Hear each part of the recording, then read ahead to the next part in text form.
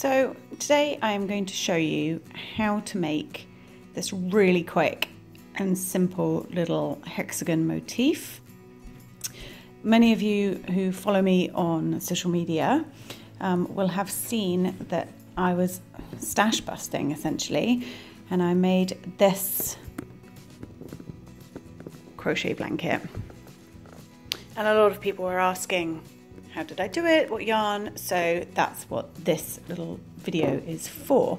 And in case you're wondering why my blanket is covered in cat hair, when I tried to film this tutorial a couple of days ago, my cat kept getting involved, and this is what happened.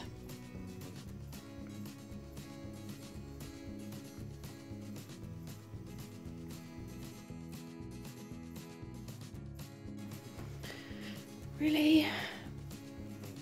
Why have you brought this up here? Can you just take that somewhere else?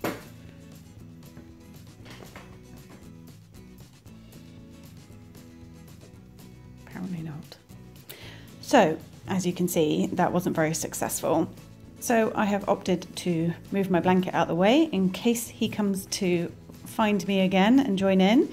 If you wanted to know the information on how I did the border on this blanket, etc., all the details for it, then take a look at my blog here in the description, and you can see all the photos and information about it there. I'll just move that out of the way.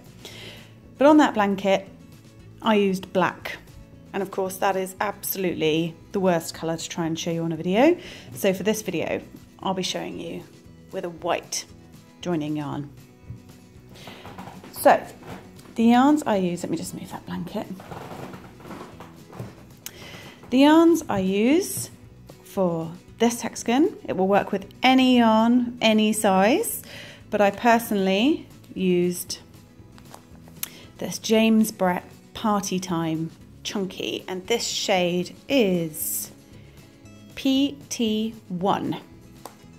And personally, I don't really like how it looks on the ball. I don't really like how it crochets up, so I've got a little stash of this that I hadn't really used until just messing about. I came up with this, and as a full blanket it looks phenomenal, really. It looks much better than it does in the ball. It's very odd how things like that happen. And for the joining, I'm going to be using Signet Chunky yarn. I love Signet Chunky yarn. I use it for so much stuff. So I use the black for my blanket, but I'll be using the white for this tutorial. I'll be also using a 6mm hook for this yarn. But like I say, it works with any yarn, any size, and it's really quick. It's just 3 rounds and you get a decent sized motif if you're using chunky yarn. So let's move on and I will show you how I did it. Starting with your main colour, we're going to do the first 2 rounds of this hexagon. So you're going to start with a magic circle. If you don't know how to do a magic circle, I have put a link to a video I have made showing you how it's done there in the description, and we're going to be doing double crochet 2 together, and I have also done a little video. Again, the links are just down there to show you how that's done too. So if either of those stitches confuse you or I'm going a bit too fast, just pause this video, take a look at those other ones I've done, and then it should make more sense. So we're going to start with a magic ring. Having just said all that about magic ring, if you absolutely detest it or you can't get on with it, you can substitute that and chain 6 and join them with a slip stitch. It means you'll get a little hole, this is one I did earlier.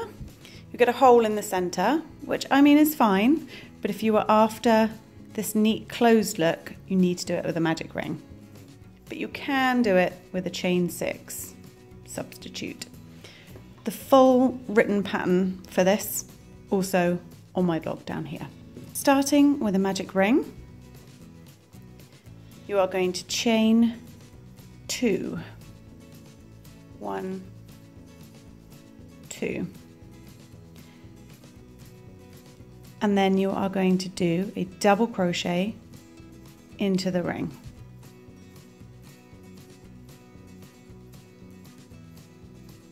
that counts, your chain 2 and your double crochet count as your first double crochet 2 together, like a little mock stitch.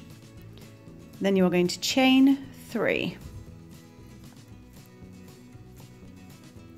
and into your ring you are going to do a double crochet 2 together. That's yarn over into the ring, yarn over, come back through, 3 loops on your hook, yarn over, pull through the first 2, and then you're going to yarn over and go back into the ring, yarn over, come back through, 4 loops, yarn over, pull through the first 2, and then when you've got 3 loops on your hook, yarn over and pull through all 3. That's a double crochet 2 together. Chain 3, and then another double crochet 2 together into that center space. Oops, so yarn over, go back through, yarn over, pull through 2, yarn over into the space, yarn over, come back through, yarn over, pull through 2, yarn over, pull through all 3, chain 3. Like I said, if I'm going too fast, the double crochet 2s together, check out my video where I show you closer, slower, exactly how to do it. So you've got 1, 2, 3, so you're going to do another double crochet 2 together.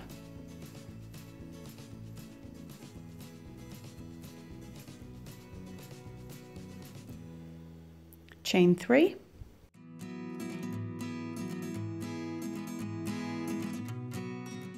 double crochet 2 together,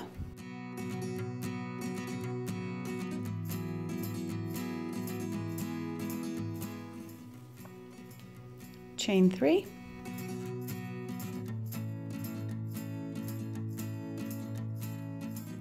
one more time, double crochet 2 together,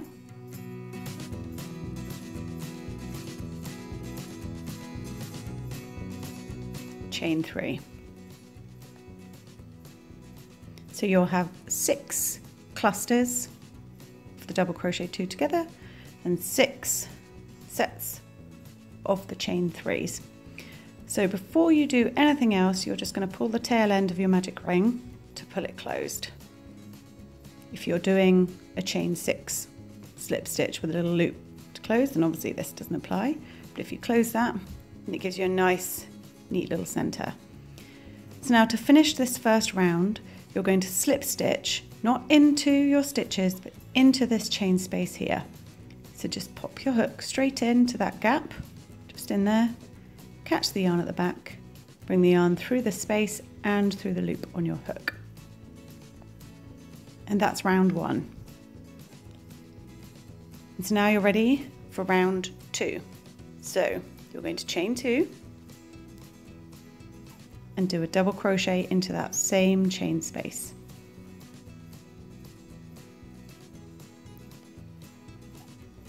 Those 2 stitches together count as like a mock double crochet 2 together. Chain 3, and then you're going to do a double crochet 2 together in that same space.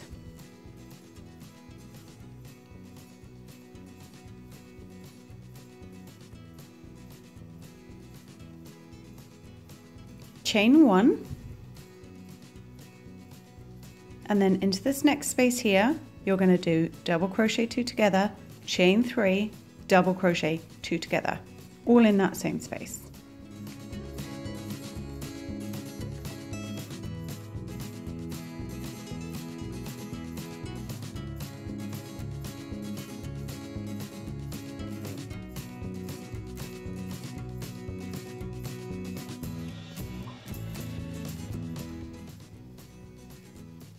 Chain 1,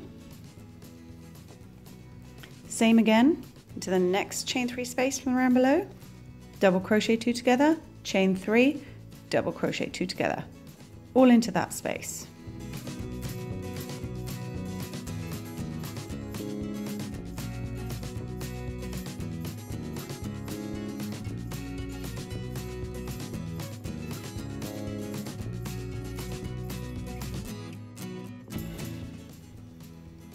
chain 1,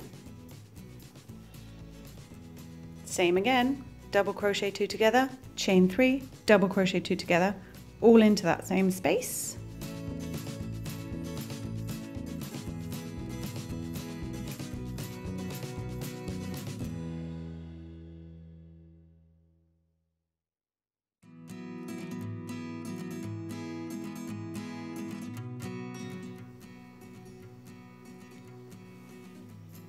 Chain 1, you got it, double crochet 2 together, chain 3, double crochet 2 together in that same space.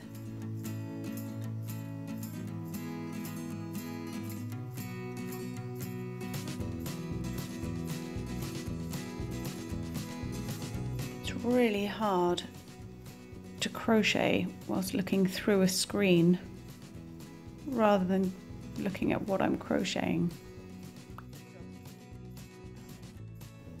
It's a skill, one I'm not very good at. Chain 1, and into your last chain 3 space, double crochet 2 together, chain 3, double crochet 2 together.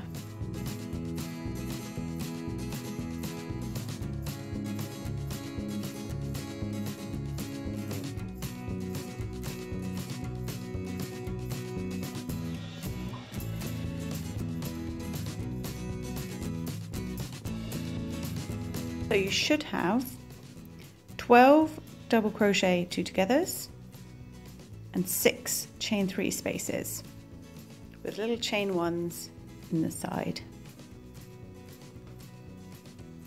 So your final thing is to chain 1, and then just like on the round below, you're not going to slip stitch to a stitch, you're going to slip stitch straight into that just space. Just slip stitch there. And then cut your yarn. See how quick this is?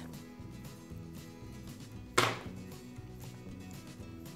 you're just going to cut your yarn, just pull it a little bit tight. And then you are ready for the white round. So move that to the side, bring in your white yarn.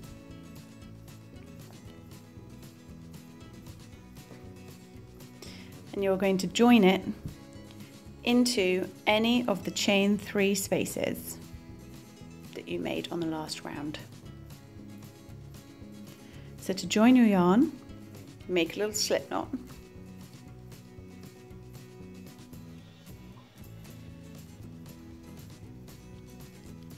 And then you put your hook into the space, then you put your slip knot on, pull it up tight.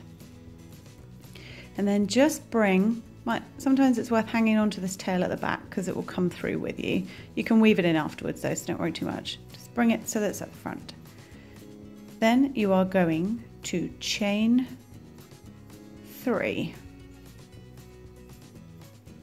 like so. So like I say, later on when you weave in your ends, you can tuck that one behind and you won't see that it's there. And then you are going to double crochet into this space.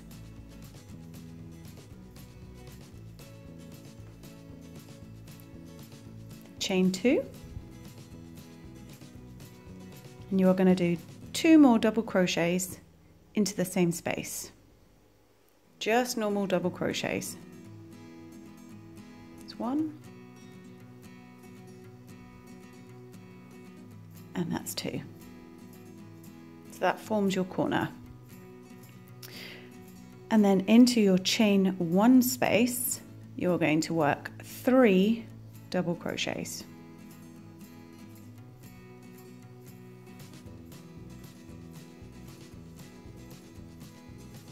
That's 2, and that's 3.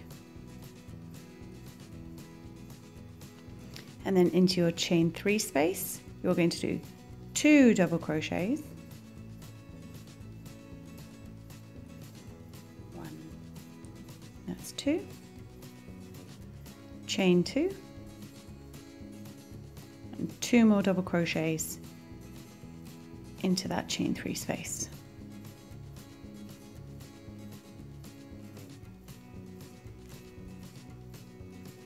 Hopefully I picked white because it's easier to see, but hopefully if I put the black down, hopefully you can see where I'm putting the stitches. So into your chain 1 space, 3 double crochets.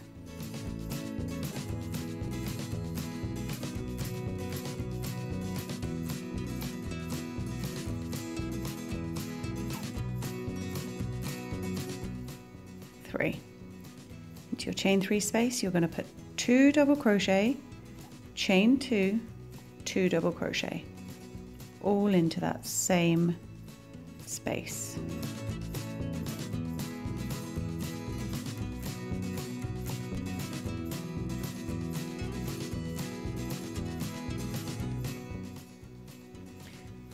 So you can see you're forming little corners and little sides.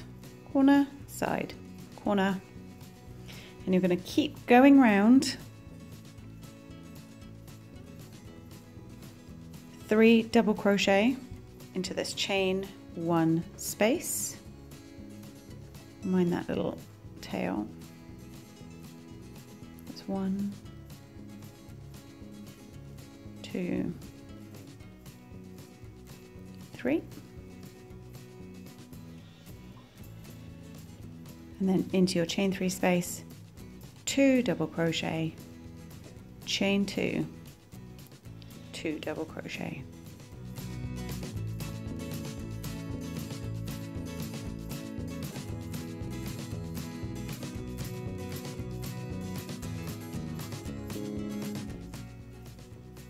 Three double crochet into that chain 1 space.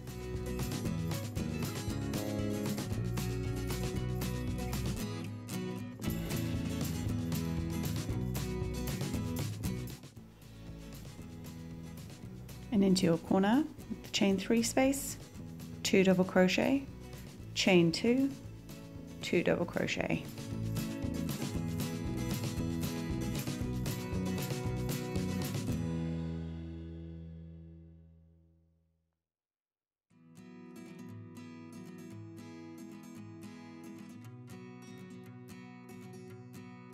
Three double crochet into your chain 1 space.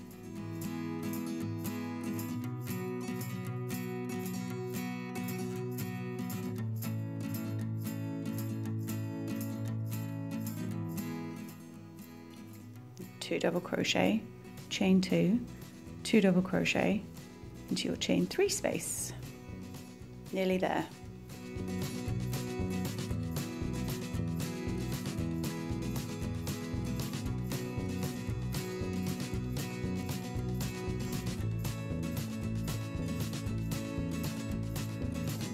And then in your last chain 1 space, 3 double crochet. 1, 2, 3. And then to finish, you're going to slip stitch to the top of your first chain 3.